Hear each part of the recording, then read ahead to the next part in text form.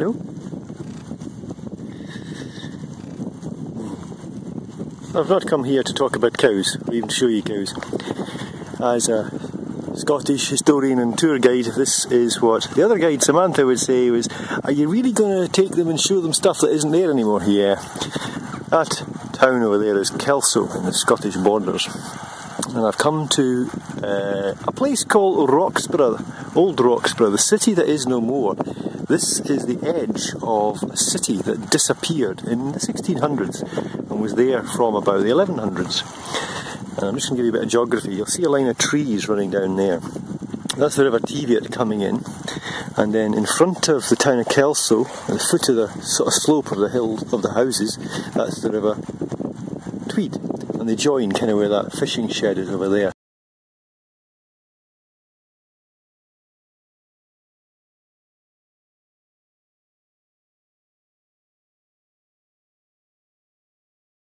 So this is a point of land, and somewhere, kind of where the sheep are, in the middle distance, running across is a ditch that's not visible anymore. Even professional archaeologists would have trouble finding it by what's on the ground. But there used to be a boundary that cut off that land there. That land was probably floodplain where they grew crops, and coming this way is the city. So all of this here, where the cows are running up this slope here, there were houses and streets. In fact, if I've got my orientation correctly, on the top of this sort of flat slope just beyond these trees here, that's where there was a hospital.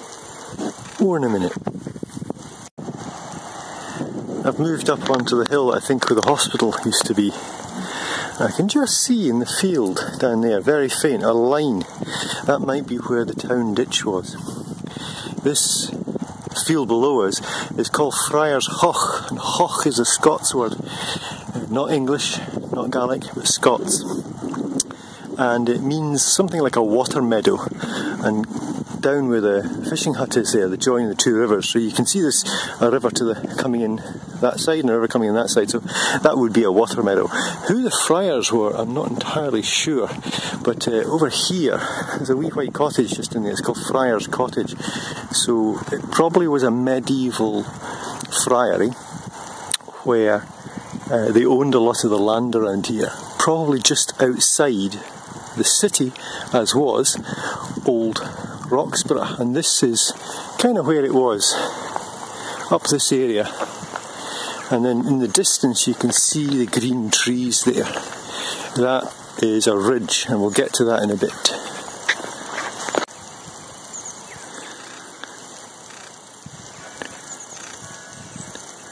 That is Fleur's Castle. That is the seat of the Duke of Roxburgh. And you might say that's the version 2, because you can maybe just make out the river that divides us. That's the Tweed there. And I'm heading up towards this ridge of trees where the original castle seat was, and there's very little left of it. So this is the lost city of Roxburgh, and I'll maybe uncover a little bit about why there's nothing here today. It's worth considering that this city was one of the 5 principal cities in Scotland in the late medieval period, let's say 1400 to 1500, that kind of period. It was one of the 5 great cities, and now it's no more. It's gone entirely, and what you should be looking at is something like the streets of Edinburgh here. There's quite a lot of mystery about why this place disappeared and where the various buildings were. This is us looking across the Tweed to Fleur's Castle here, and I think, if I've got my orientation correctly, just in the ground here between sort of the flat land and the river as it heads out, I think that's where there was quite a substantial a church called St James Church and a cemetery. I've come away from the river that's just over here, so I've come inland from James Kirk, which is, the church was that way, and this is the bit that's the only extant part of Old Roxburgh. This is Roxburgh Castle, and there's a ridge that runs like this along here. The road is now at the foot of the ridge, and this is a natural bit of land ridge, and on top of this is the castle, and it was quite a long castle by all accounts, and then more of the city is on the slope of that side, so I'm going to go over and have a look at that, or not. I don't know if you can see that at the foot of the slope just here, running along, that's a man-dug ditch. So that bit of land there is lower and it rises up to the modern road. That's quite deliberate. That would have probably been dug as a defensive ditch. Oftentimes in archaeology, the only stuff that can survive is earthworks. So you see these great mounds of earth or great cuts where thousands of hours, hundreds of people, probably slaves and prisoners of war, would dig the ground to make these enclosures for drainage purposes, but most often in this case, like in this case, for defensive purposes. And this is that castle tower or wall closer up. This here is a door jamb. There's been a door that's probably closed across to hit that. And then that in there looks, that curve might be a bread oven. It's possible that might be a bread oven. This might be in the kitchen or bakery or even brew house. Just to give another orientation of where we are. So there's across the floors. Okay, there's the bit of wall we just looked at. Here's another bit.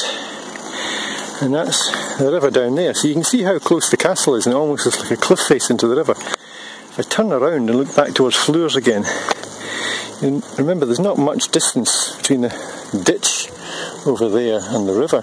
So this piece of land comes along. It's quite a narrow strip. I think it's kind of curious.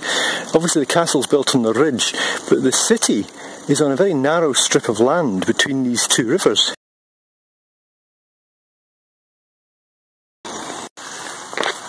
I've just come in there, and you see this wall here has a round, quite a wide circle curve, and also curves up that way. I think this is probably the base. It's the basement of a large round tower that probably the curtain, the rest of the base would have come around and it would have gone up this way. Quite a big castle at this point. If you go to Egypt, you find cities buried under sand. That's how the reclaiming happens there. Right now I'm in a castle courtyard. In Scotland it's reclaimed by nettles and trees. That I think is the perimeter wall. If you go over that you fall down a cliff. And I'm just noticing this kind of flat-topped hill. That looks like a very small motte. There was probably a building on that. So it's isolated and defended within inside the castle courtyard. That's us looking down onto the Teviot, the River Teviot. It's quite beautiful, isn't it? And as the land begins to widen out a little bit over here, I think that's where a lot of the city was. So the castle's on one end of the ridge and it kind of widens out and the city's over there, and then the Friar's Hoch is over there. It's kind of like a modern extension. When I say modern, probably in the 1400s the city was extended that way. Probably through the fact that there was a friary there and that's the land they got. So the River Teviot's down there, running that way. You might just see it through there. It might be difficult if you're not used to this sort of thing to envisage this as a castle. I'm standing in a courtyard. So one curtain wall ran along here, and that's a drop off on the other side. And then it looks like the wall ran along here, probably a tower there, maybe a guard tower here. Almost certainly the door to the castle, the main gate, was maybe about here, possibly up there. And then the other curtain wall that isolates it from the river runs along here. So it's quite a long, thin castle, but if I turn round, you need a lot of imagination to imagine workshops, lean-to wooden buildings. And this is the motte, I think, so there would have probably been a castle tower, a central tower here, I'm guessing. There you go. This is where I think the castle gateway might have been. There might have been an archway there. I'm just thinking about how things typically work, and the passageway comes up, maybe kind of like this. And this is a rather curiously large window, quite low down. It's on the ground floor.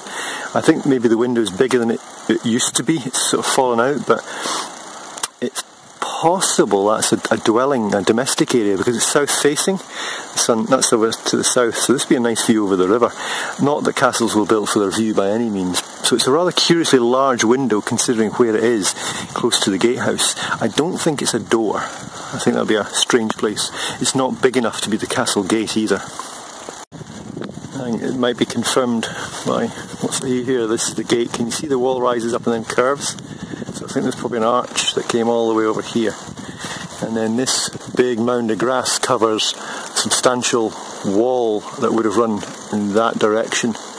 So this is probably the medieval entrance. So you're looking at a castle that was probably begun in around about 1200-ish, 1100-ish. But there would have been maybe another kind of defensive thing here, and a sort of a town, a village, probably 1,000 years ago. Come down to the TV, and I think I found probably a second gate. This might be the outer gate to the castle here. There's a mound just here. That's probably the base of one tower, or doorpost so to speak. And can you see there's a slot in the wall there? That could be where a portcullis goes, or possibly a hinge of a door. So above here would be a huge arch. So it looks like there's, the first gate I showed you would be an inner defence, and this is a substantial gate tower. And we're looking all the way up. The other gate is just there, would have been here. And then some form of castle structure exists up there. I mentioned earthworks earlier. You can probably see this quite clearly. There's a ridge just running right up there. That's a ditch on this side of it. You see kind of where this whitish tree is. A huge ditch about 20 foot deep, and the earth has been mounded up. That could be much older than the castle. And you can see just before the tree there's another ridge just there. So it's a double ditch which separates. It connects that river defensively to the river that's over there and cuts off everywhere I'm standing from being attacked from over there.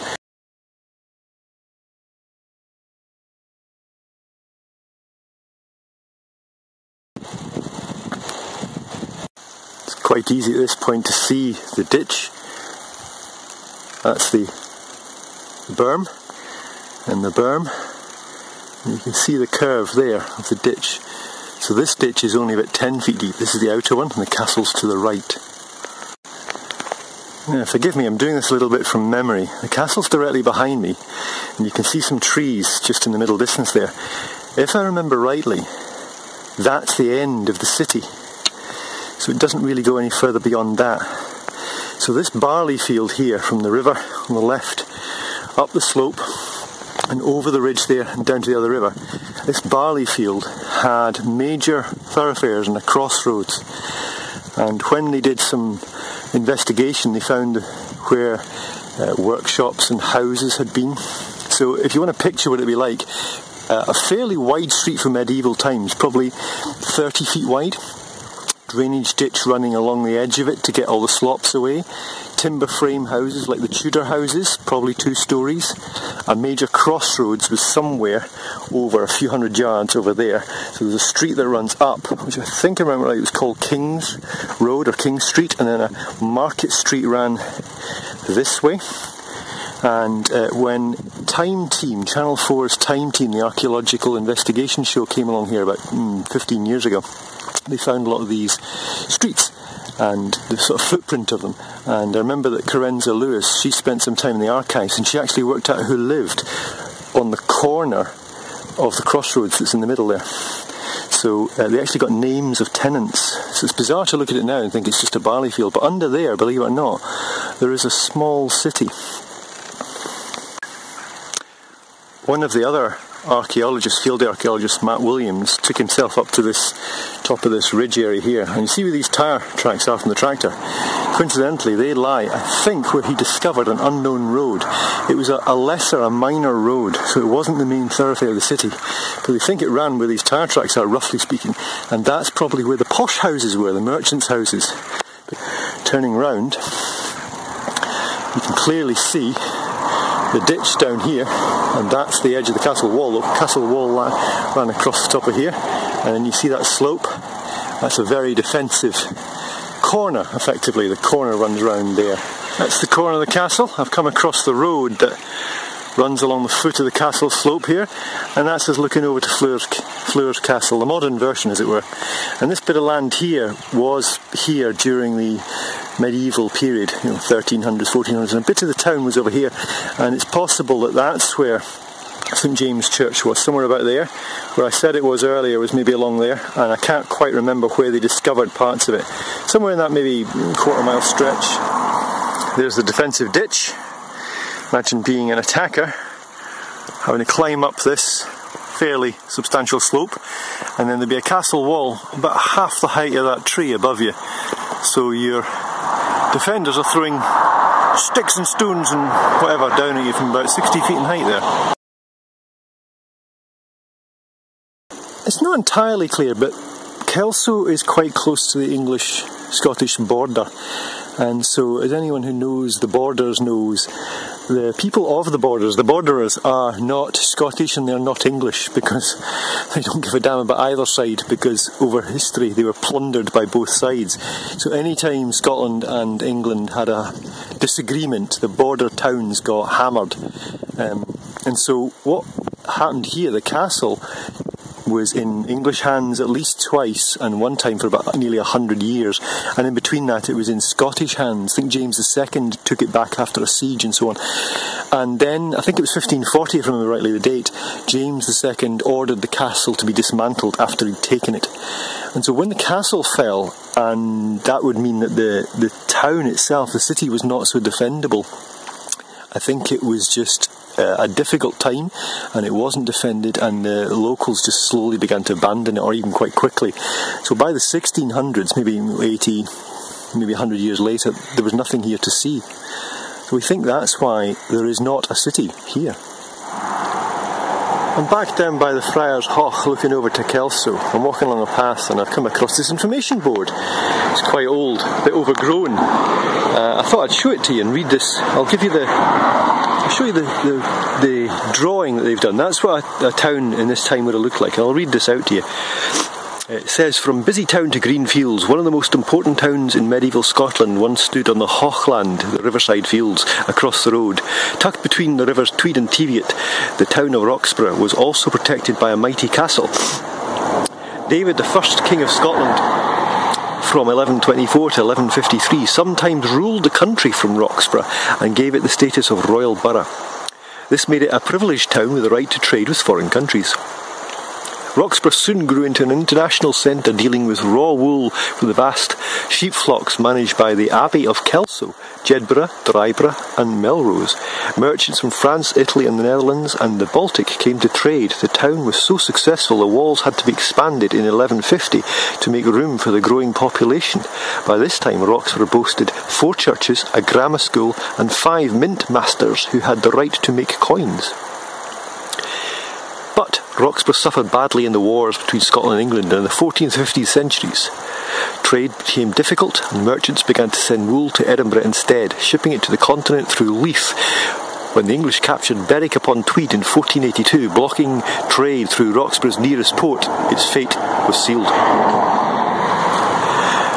Roxburgh may have gone, but it's left its traces in the grassy hummocks of the fields. Field names too are a memorial to David's capital. Friars Hoch, named after the Franciscan monks who had their friary here, and Vigorous Hoch, named after Thomas de Vigorous, a well-known burgess. So there you go.